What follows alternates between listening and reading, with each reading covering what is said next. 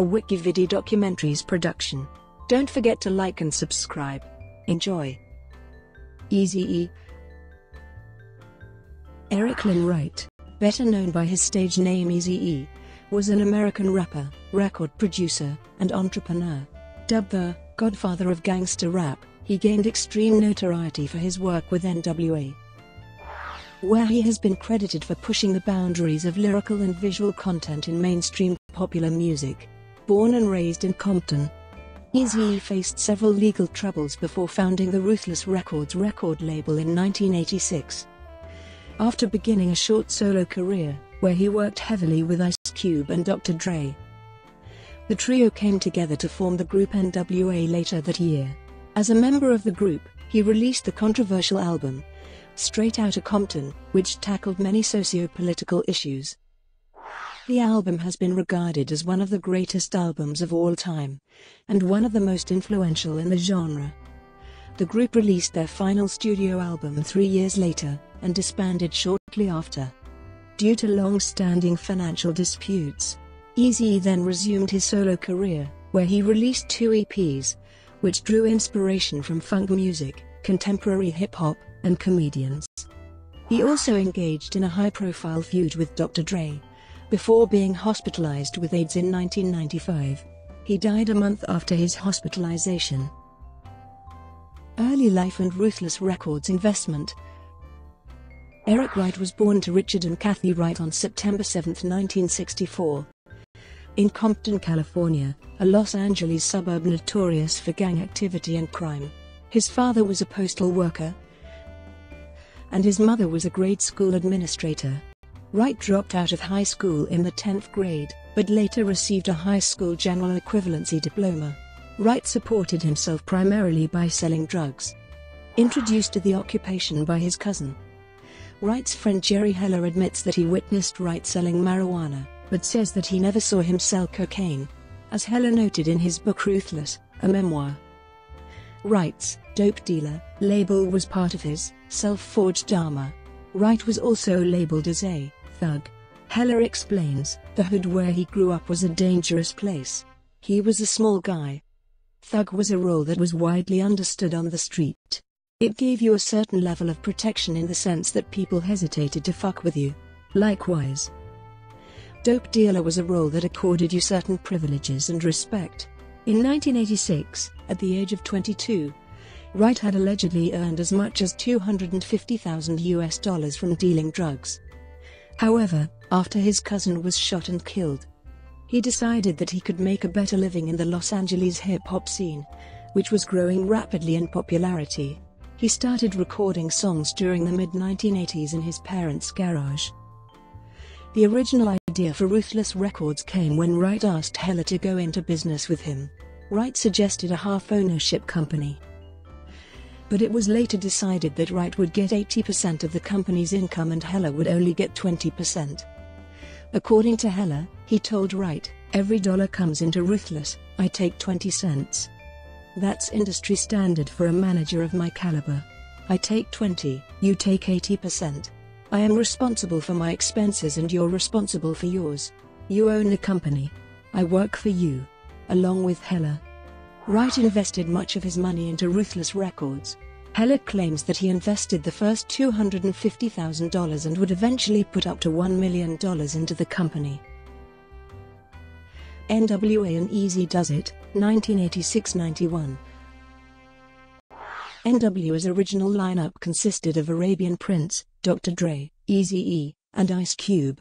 DJ Yella and MC Ren joined later. The compilation album N.W.A and the Posse was released on November 6, 1987, and would go on to be certified gold in the United States. The album featured material previously released as singles on the Macola Records label, which was responsible for distributing the releases by N.W.A and other artists like the Feel Fresh Crew, a West Coast rap group originally based in Dallas, Texas. Eazy-E's debut album, Eazy Does It, was released on September 16, 1988, and featured 12 tracks. It was labeled as West Coast Hip Hop, Gangsta Rap and Golden Age Hip Hop. It has sold over 2.5 million copies in the United States and reached number 41 on the Billboard 200. The album was produced by Dr. Dre and DJ Yella and largely written by MC Ren, Ice Cube and the DOC. Both Glenn Boyd from the Seattle Post-Intelligencer and MTV's John Wiederhorn claimed that Eazy Does It paved the way for N.W.A.'s most controversial album. Straight Outta Compton, Wright's only solo in the album, was a remix of the song 8 Ball, which originally appeared on N.W.A. and the Posse. The album featured Wright's writing and performing. He performed on 7 songs and helped write 4 songs. After the release of Straight Outta Compton, Ice Cube left because of internal disputes and the group continued as a 4-piece ensemble. N.W.A. released 100 Miles and Runnin' and Niggas for Life in 1991. A diss war started between N.W.A. and Ice Cube when 100 Miles and Runnin' and Real Niggas were released. Ice Cube responded with No Vaseline on Death Certificate. Wright performed on 7 of the 18 songs on Niggas for Life. In March 1991, Wright accepted an invitation to a lunch benefiting the Republican senatorial inner circle, hosted by then U.S. President George H.W. Bush. A spokesman for the rapper said that Eazy-E supported Bush because of his performance in the Persian Gulf War. End of N.W.A. and feud with Dr. Dre, 1991-94. N.W.A. began to split up after Jerry Heller became the band's manager. Dr. Dre recalls, the split came when Jerry Heller got involved. He played the divide and conquer game. Instead of taking care of everybody, he picked one nigga to take care of, and that was Eazy. And Eazy was like, I'm taken care of, so fuck it. Dre sent Suge Knight to look into Eazy's financial situation, because he was beginning to grow suspicious of Eazy and Heller. Dre asked Eazy to release him from the Ruthless Records contract, but Eazy refused. The impasse led to what reportedly transpired between Knight and Eazy at the recording studio where Niggas for Life was recorded. After he refused to release Dre, Knight declared to Eazy that he had kidnapped Heller and was holding him prisoner in a van. The rumor did not convince Eazy to release Dre from his contract, and Knight threatened Eazy's family. Knight gave Eazy a piece of paper that contained Eazy's mother's address, telling him, I know where your mama stays. Eazy finally signed Dre's release, officially ending N.W.A. The feud with Dr. Dre continued after a track on Dre's The Chronic, Dre Day, contained lyrics that insulted Eazy-E. Eazy responded with the EP, It's on 187 Micrometers Killer, featuring the tracks, Real Motherfucking G's and It's On. The album, which was released on October 25, 1993, contains pictures of Dre wearing lacy outfits and makeup when he was a member of the electro-hop world-class Wreckin' Crew. Personal life. Wright had a son, Eric Darnell Wright, in 1984. He also had a daughter named Erin who has legally changed her name to Ibi. Wright also has 5 other children by 5 separate women during his life. Wright met Tomika Woods at a Los Angeles nightclub in 1991 and they married in 1995, 12 days before his death. They had a son named Dominic and a daughter named Da. After Wright's death, Ruthless Records was taken over by his wife. Legal issues. After Dr. Dre left Ruthless Records, executives Mike Klein and Jerry Heller sought assistance from the Jewish Defense League. Klein, a former Ruthless Records director of business affairs, said this provided Ruthless Records with leverage to enter into negotiations with Death Row Records over Dr. Dre's departure. While Knight had sought an outright release from Ruthless Records for Dr. Dre, the Jade and Ruthless Records management negotiated a release in which the record label would continue to receive money and publishing rights from future Dr. Dre projects with Death Row Records, founded by Dr. Dre with Suge Knight.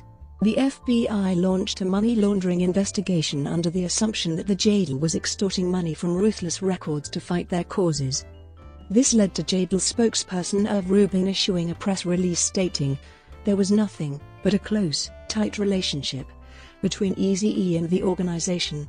An FBI inquiry began in 1996 and was closed in 1999 with a finding that the allegations could not be substantiated. The declassified FBI file was released to the public on the FBI's website, The Vault, part of the FOIA library. Illness and death. On February 24, 1995, Wright was admitted to the Cedars-Sinai Medical Center in Los Angeles with what he believed to be asthma due to a recurring cough and wincing that occurred beginning in July 1994. Instead, he was diagnosed with AIDS. He announced his illness in a public statement on March 16, 1995. It is believed Wright contracted the infection from a sexual partner during the week of March 20. Having already made amends with Ice Cube, Snoop Dogg and Dr. Dre, he drafted a final message to his fans. On March 26, 1995, Eazy-E died from complications of AIDS, 1 month after his diagnosis. He was 30 years old. Despite the fact that most reports at the time said he was 31 due to the falsification of his date of birth by 1 year, he was buried on April 7, 1995 at Rose Hills Memorial Park in Whittier, California. Over 3,000 people attended his funeral, including Jerry Heller and DJ Yeller. He was buried in a gold casket, and instead of wearing a suit and tie, Eazy-E was dressed in a flannel shirt, a Compton hat and jeans. On January 30, 1996, 10 months after Eazy-E's death, his final album, Straight Off the Streets of Motherfucking Compton, was released. According to his son Lil Eazy-E, Eazy-E was worth an estimated $50 million at the time of his death. Musical influences and style. AllMusic cites Eazy-E's influences as Ice-T, Red Fox, Tupac Shakur, King T, Bootsy Collins, Run DMC, Richard Pryor, The Egyptian Lover, Schoolie D, Too Short, Prince, The Sugar Hill Gang, and George Clinton. In the documentary The Life and Times of Eric Wright, Eazy-E mentions collaborating with many of his influences. When reviewing Straight Off the Streets of Motherfucking Compton, Stephen Thomas Earlywine noted, Eazy-E sounds revitalized, but the music simply isn't imaginative. Instead of pushing forward and creating a distinctive style, it treads over familiar gangster territory, complete with bottomless bass, whining synthesizers, and meaningless boasts. When reviewing Eazy Does It, Jason Birchmeier of AllMusic said, in terms of production, Dr. Dre and Yella meld together P-Funk, Def Jam-style hip-hop, and the leftover electro sounds of mid-80s Los Angeles, creating a dense, funky, and thoroughly unique style of their own.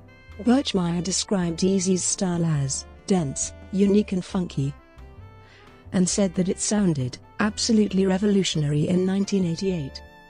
Several members of N.W.A. wrote lyrics for Eazy Does It, Ice Cube, the DOC and MC Ren. The episode 5150, Home 4th Arsic, features a song written by Naughty by Nature. The track, Merry Motherfucking Christmas, features Menage a Trois, Buckwheat, and Atban Clan as guest vocalists, and Neighborhood Sniper features Cocaine as a guest vocalist.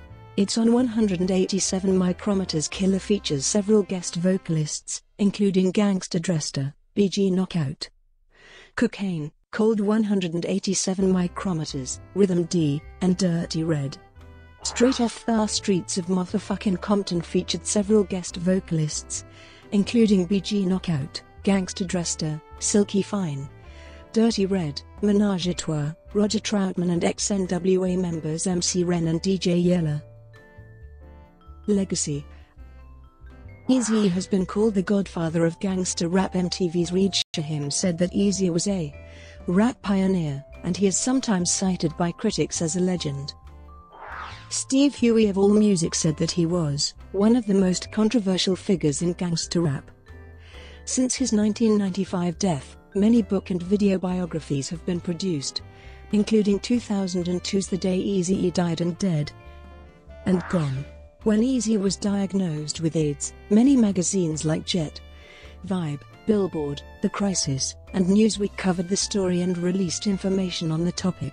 All of his studio albums and EPs charted on the Billboard 200, and many of his singles, Eazy Does It, We Want Easy, Real Motherfucking G's, and Just Ta Let You Know, also charted in the US. In 2012, a Eazy-E documentary was released by Ruthless Propaganda, called Ruthless Memories. The documentary featured interviews from Jerry Heller, MC Ren and B.G. Knockout. In the 2015 film Straight Outta Compton, Eazy-E is played by Jason Mitchell and the film is dedicated in his memory. Brought to you by WikiVidi Documentaries. Would you like to know more?